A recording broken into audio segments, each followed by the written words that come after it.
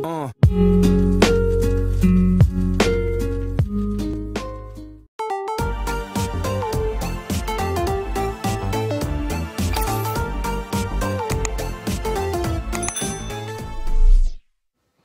going on, Swiftrt Nation? This is Josh and welcome back to my channel. Today I'm going to be giving you guys 5 tips for injury prevention for runners, and this can also be very beneficial for anyone that's doing any type of fitness or any type of physical activity such as weightlifting, CrossFit, biking, and so forth. So this video will it's mostly focused for runners, but it can also be very beneficial for every single athlete and every person that does physical activity. So let's get right on to the video. It's always a great moment when you're feeling very active and always you're hitting your goals and performing well, or you're just getting out there to just go and just get some physical activity in, and then all of a sudden you get some back pain, knee pain, or some pain in your legs, and that can cause major setbacks and for what type of goals that you're trying to hit. So I hope these 5 tips are very useful for you guys and for injury prevention.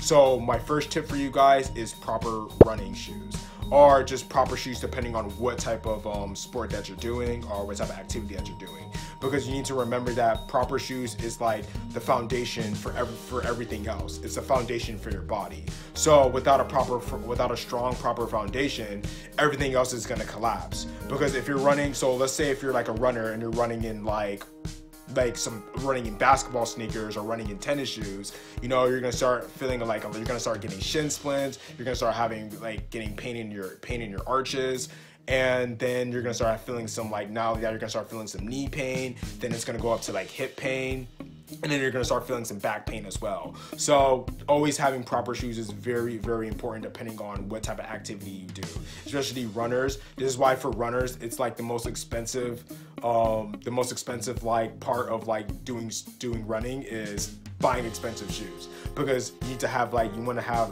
good shoes that support your feet. So always have proper footwear depending on whatever activity that you do. Tip number 2 is warming up, and what I mean by warming up, I mean by dynamic warm-up. So warm-up is very crucial to prepare the body to work. It helps warm up the body to prepare the body for what's to come. So a dynamic warm-up is something that's more sport specific, related to what type of activity that you're doing. So it gets the body ready. So I always tell you don't want to do a static stretching. So static stretching means that you're just standing in one position, where you're just stretching, say you're just on the ground and you're just doing toe touches. You're just doing the toe touch and you're just holding that position for 30 seconds. You don't want to do static stretches before an activity, especially before a run as well, because dynamic warm-ups are very beneficial, because it's getting the body ready it's loosening up the muscles to get the body ready for performance, and also to make it more mobile during whatever activity that you're doing. So dynamic warm-up is very crucial before you start any activity that you do. Tip number 3 I'll give you guys is stretching and foam rolling. So stretching and foam rolling is very, very important after you've done a workout, or even after a run, because what happens, especially when you run, is that your body has done a lot. The muscles did a lot of wear and tearing, depending on how many miles you ran, or for any type of workout. If you've done weightlifting, or if you do CrossFit, it does a lot of wear and tear to the body. So you need to basically make sure that those muscles are really tight and compressed. So what you need to do is you need to stretch your body and foam roll, so you can basically make those muscles be really relaxed again. And that's when static stretching comes into play, where static stretching is more you're just holding a position for 15 to 30 seconds. So after you've done your workout or after you've done your run, make sure you're stretching and foam rolling. That's very important, because that's going to help you prevent injuries when you're getting ready for your next run or next workout. Foam rolling and stretching will not only prevent you from getting hurt, but it'll also improve your flexibility as well.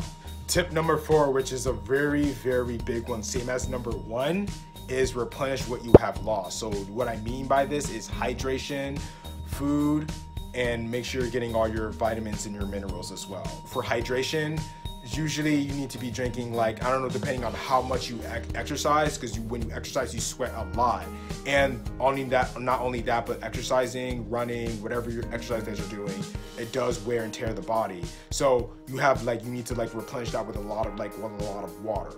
So water is going to help your muscles be more lucrative, so it's going to allow it to basically move more easily. So hydration is very, very important after a workout, after you've done like a heavy session, or just running in general. So make sure you're hydrating as well.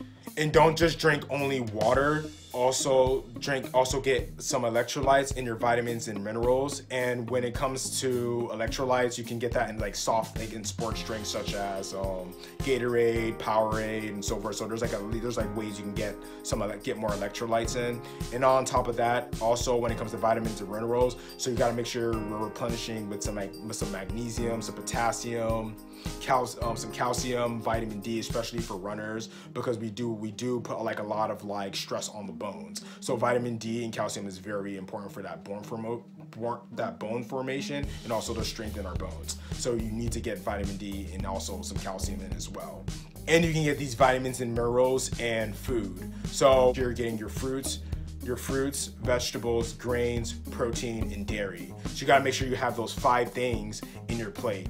It's gonna help you replenish a lot of your vitamins and minerals. Last tip, number 5, is strength training. So strength training is also a very important one as well, because sometimes, depending on what sport you do or whatever activity you do, especially when it comes to sports as well, that we only do strength training that's only specific to our sport. So especially for a runner, we only do like more like weight training that's more like specific towards our sport, but we forget to like work on the little muscles or the assistance muscles that helps our major muscles. So that can create like a lot of imbalances, and that can lead to a lot of injuries as well. So doing like strength training, like especially like focusing on doing like back squat, deadlift, bench press, hang cleans, power cleans, and so forth, and also doing like assistance exercises like single leg RDLs, dumbbell flies, and so forth. It's going to help your muscles. It's going to help your muscles get stronger. Especially if you don't do weight training at all, I highly recommend you do weight training, because especially if you're doing a sport, because your muscles do get wear and tear, and also because your muscles do wear and tear a lot. But strength training is going to help those muscles get stronger. So it's going to start basically balancing your muscles more, and stop preventing and getting rid of those imbalances. So strength training is very crucial. All right, guys, those are my 5 tips, and I hope those tips really help you guys out there. That's where whatever activity you guys are doing, especially for runners, I hope these tips really help you. If you guys like this video, smash that like button, and also don't forget to subscribe to my channel if you guys want to know when my latest video is going to be uploaded, or when I basically upload more tips, gaming, reaction, and my workouts in my channel. I'm a variety channel, so I'm still working on it. I'm getting better at it, guys. So, but I really hope these tips really help you guys prevent injuries from happening.